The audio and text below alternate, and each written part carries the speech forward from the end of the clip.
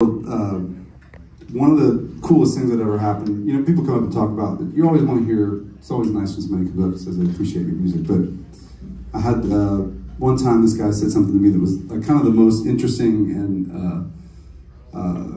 impactful thing that somebody said to me about, you know, a song that they liked, and he came up and he said, "Hey man, you know that song you wrote, that song Alaska?" He said, "I need to ask you a question." And I said, "What?" He said, "I need to know if it's true."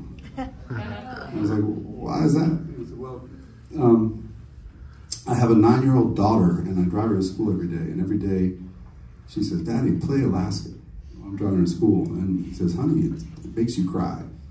And he's like, she said, 'No, I want to play it anyway.' She plays it, it makes her cry." I was like, "Okay." And then he said, "So I was coming to the show tonight, it's 21 and over, but she told me, I gotta ask, is it true or not?" I said, "No, I just made it up when I was in Alaska." She said, "Thank God." So I could tell her that. So I think I ruined it for her. But that's not true. In fact, my daughter Mesa's right there. So when we get into the story, you'll realize the story is not true at all. But she asked me to play it tonight, so thanks, Mesa, for requesting it.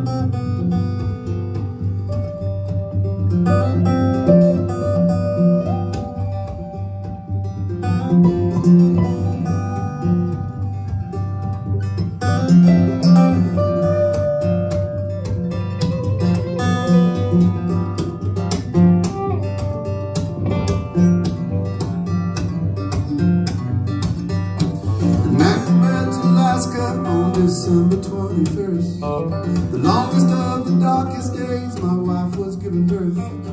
December 22nd, when she took her final breath, she left me with a daughter on the morning of her death. On the morning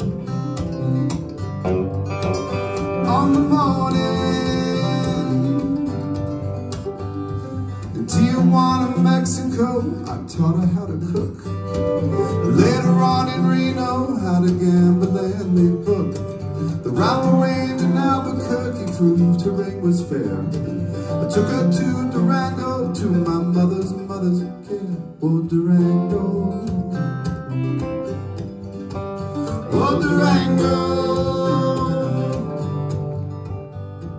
When I returned that summer, I was wanted on the run. She'd grown a couple inches, she was sturdy like a sun. We cast our lot in Memphis with a traveling music show.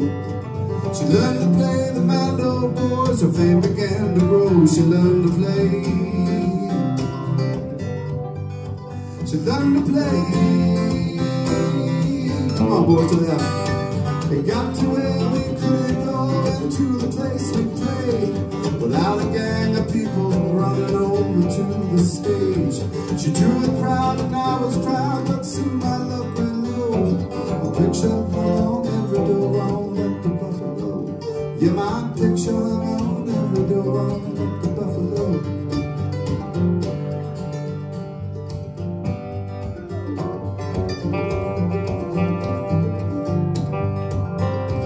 In Albany they locked me in a rusty metal cage. The girl received the news of my arrest right by the stage. She whipped him to a frenzy, left him clapping to the roof. She told him I was jailed without a shred of living proof. Without a shred, without a shred. Here we go, boys. They stormed the jail's door, it was completely overtook. And as they handed me the keys, I swear his fingers shook. I thank the crowd for swinging me from such a lonesome jail and saving my baby girl from having to come and go my baby, go my baby, go my baby. Come on, Kyle.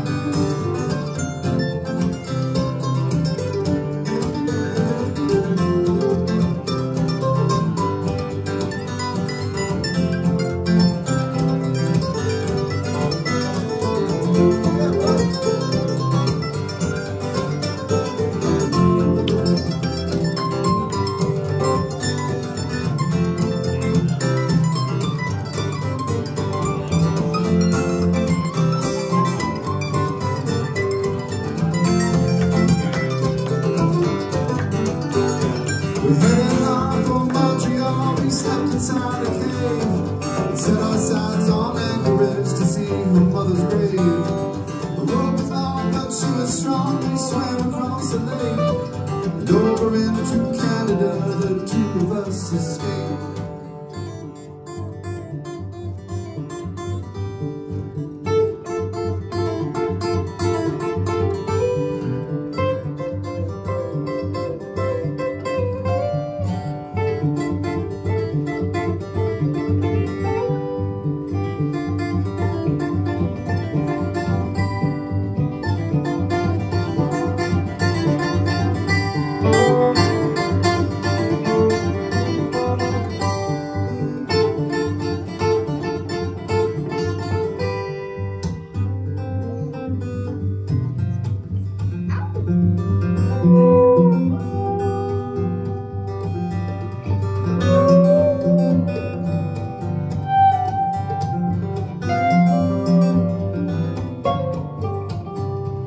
All the way to Fairbanks, friends begin to set the stage.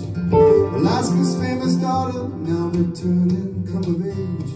And as the governor gave to her the trophy keys of state, they granted me a pardon from the lower 48.